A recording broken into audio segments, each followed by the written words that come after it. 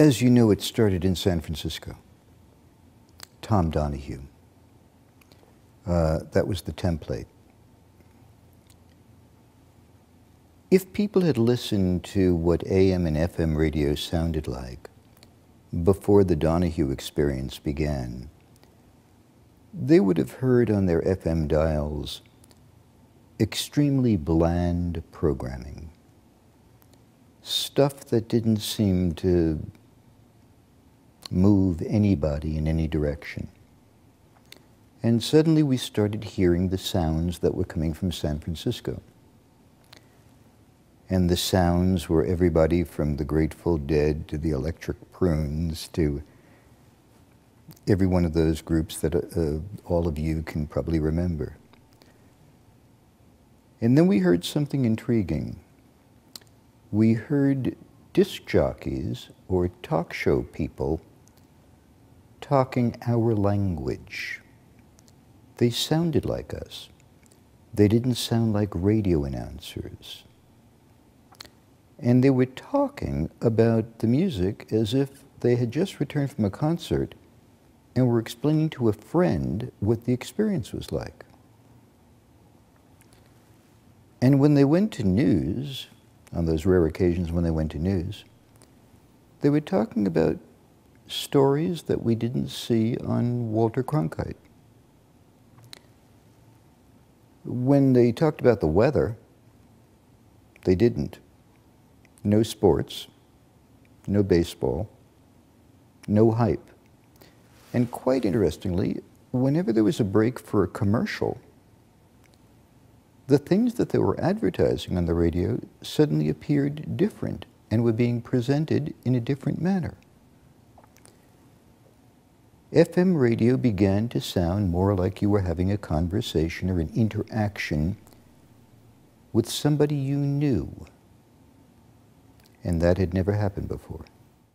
In those days, if you turned on a popular AM radio station, in Los Angeles it might be KHJ, in New York it may have been WABC, you would have heard very fast-talking DJs rolling along at amphetamine-driven speed, it would seem, and going into a series of singular popular records at the time, 2.5 minutes long. A carryover to some degree of 50s music. And they would be speaking the language that AM jocks spoke to about that time. It's 14 minutes after the hour of 8 o'clock in Los Angeles, 72 degrees outside. Coming up next, we've got Jerry and the Pacemakers. Well, that was fine, I guess, you know. And they always talked with a smile. Because apparently, when you do smile and you talk on the radio, you have a certain kind of AM sound that at the time was what you were supposed to do. And you weren't supposed to do much more than that. Intro, outro, a commercial, sell them something, and here comes the next hit. Conversely, on FM, they may have talked to you as if you would meet somebody on the street who would describe an experience they had, share the experience with you. And it wasn't just a 10-second soundbite. The disc jockey could have spoken for 5 or 10 minutes. He could have talked about attending a concert with his girlfriend. And by the way, what he and his girlfriend did after the concert. We got to know these people, their families, their friends, their tastes. And then he would play music, or she would play music. And it wasn't 2.5 minutes long. We learned the meaning of a segue. A segue, of course, is when one song is ending and another song is beginning, which, by the way, is what you hear today in contemporary nightclubs for today's generation. But there were no segues before they were introduced in underground radio. And it wasn't 2 minutes, it could be an entire album. And it didn't have to be sequentially accurate. It could be from a rock track into a Ravi Shankar piece, come out of that with a vocalist, a hit of classical music, people breathing. It was a mind movie. It was no longer about halting an experience. It was about living through an audio experience.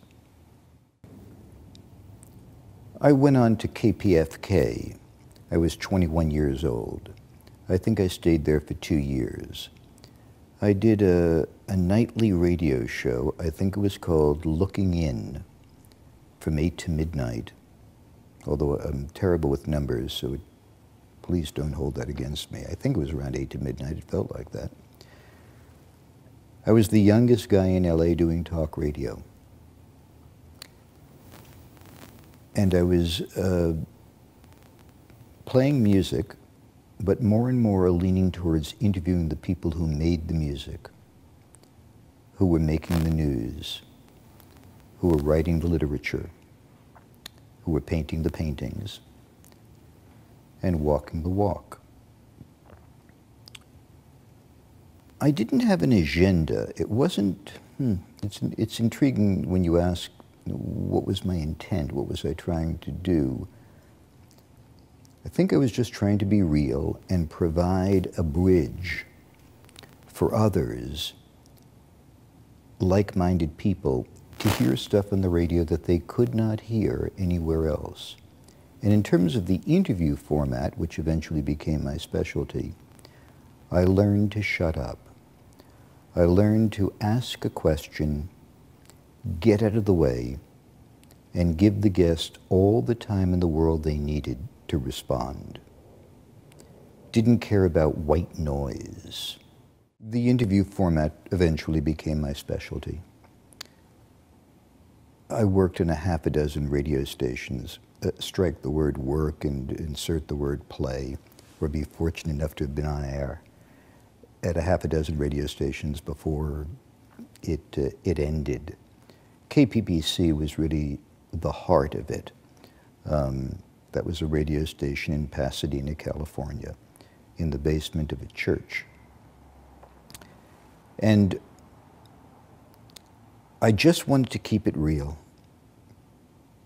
My wish was, because suddenly so-called underground FM radio was becoming noticed, and people were attempting to copy it, and they were talking about it.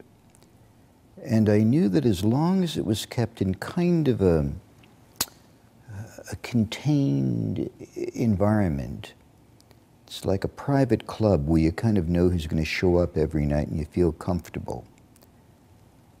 And if you get too well known, or the club gets too well known, the place, they tear down the walls, they make it larger, they let more people in, and eventually it becomes an auditorium, and you lost your motivation for going there to begin with.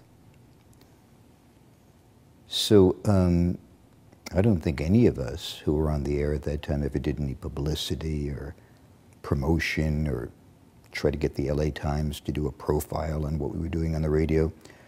We wanted to keep it small. Every time I sat down in front of a microphone on the radio in those years, I thought that I was talking to about 37 people in Topanga Canyon, which is a small rural canyon right outside of Los Angeles.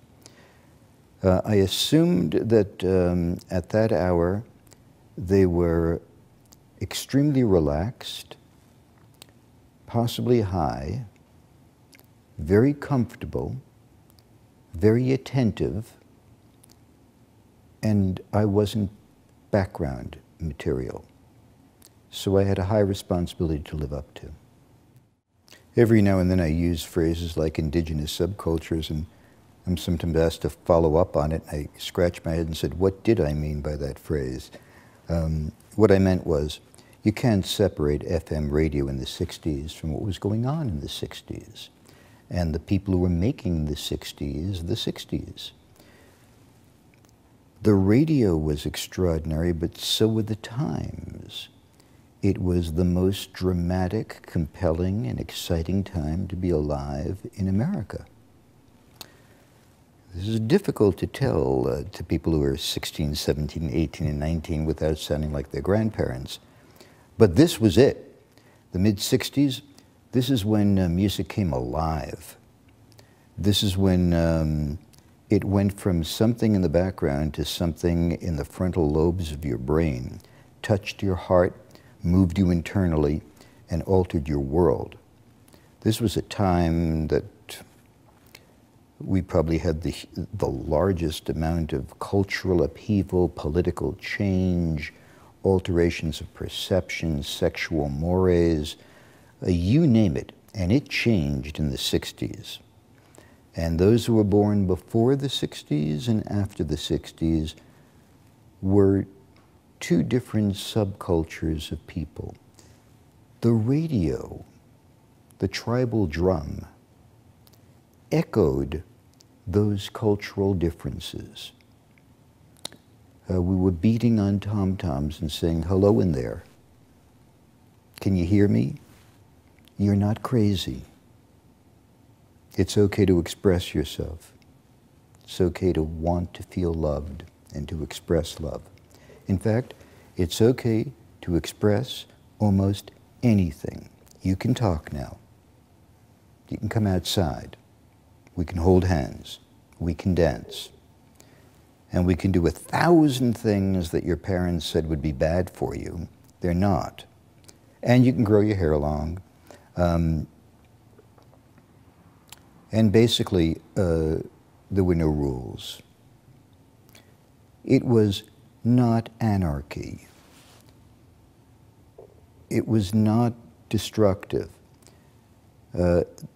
Those times were the most peaceful that one could hope for and recall. Those were the times before people had electric gates on their doors and closed-circuit cameras, and when the most famous of rock stars could walk around the world without a posse of 11 bodyguards packing heat. Those were the times when you could just walk up to somebody after a show and shake their hand and say, "That really sounded good," without being tackled to the ground. The radio reflected that. In a sense, it was a classless time, meaning it didn't matter if there was a passenger train with first-class seating in the front and the rest in the caboose. We were all in the same train together, and we were all carrying the same luggage. And we were also able to take the luggage and toss it out the window. I think that's what I meant by that indigenous subculture thing.